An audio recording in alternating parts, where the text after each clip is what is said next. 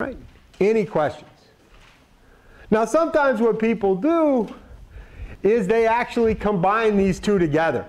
They'll take like, they'll take one of these indices and they'll raise it to the half, and then they'll do the same for the quantity indices.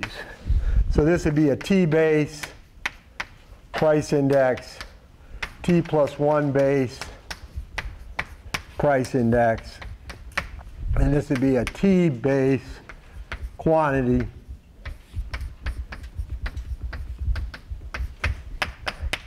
and a T plus 1 base quantity.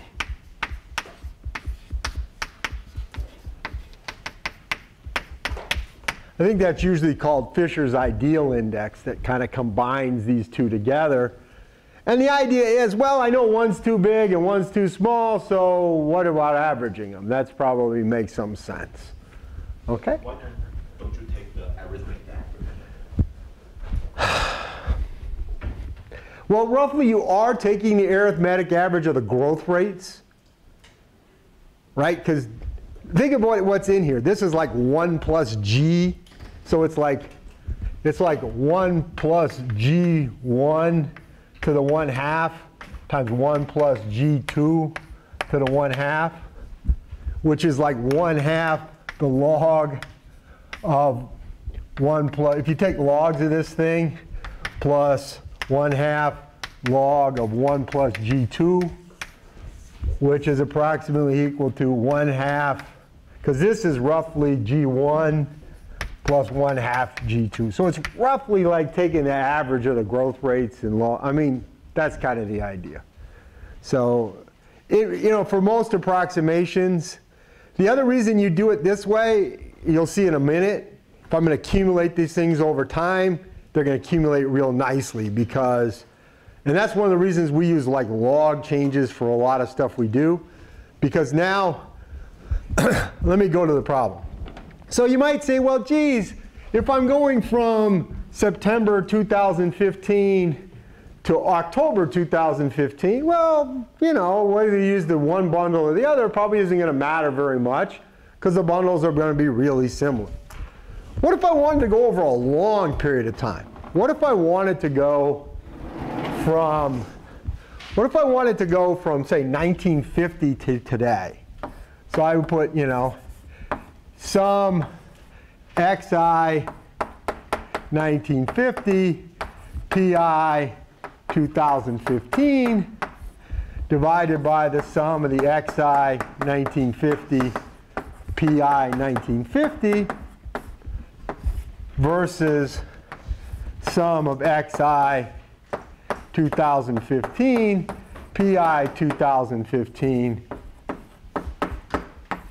divided by the sum of the xi 2015 pi 1950.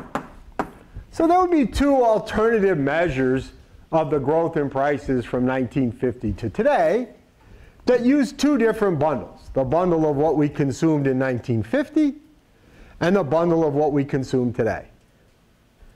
And the answer is these would give me such dramatically different measures of the cost that they'd be basically useless, right? Everybody understands why these would be essentially useless, right?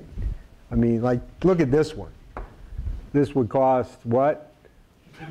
like amount of computing power in here would be like world GDP maybe in 1950 or something like that, if the world could have afforded it, right? That's right. You realize that, right? That this thing is probably doing more calculations per day than had been done by all people prior to 1950 or something. It's incredible. This the amount of computing power. It's computing power has gotten incredibly cheap, and because it's gotten so cheap, we use enormous amounts of it, right? That's basic economics, right?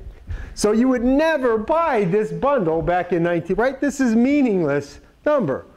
You would never even think about buying today's bundle at 1950 prices.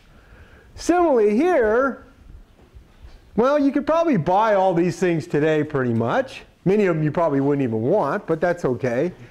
But nonetheless, you could think about the 1950, but this would leave out, somebody brought up, I think didn't somebody mention new goods last time? That is, this would leave out all those goods that weren't around in 1950. So this would give the cell phone like way too much weight, right? Because you would never buy it in 1950. This would give the cell phone way too little weight, right? That is, it's hard to know how you do it. So one way to do it is what's called a chain price index.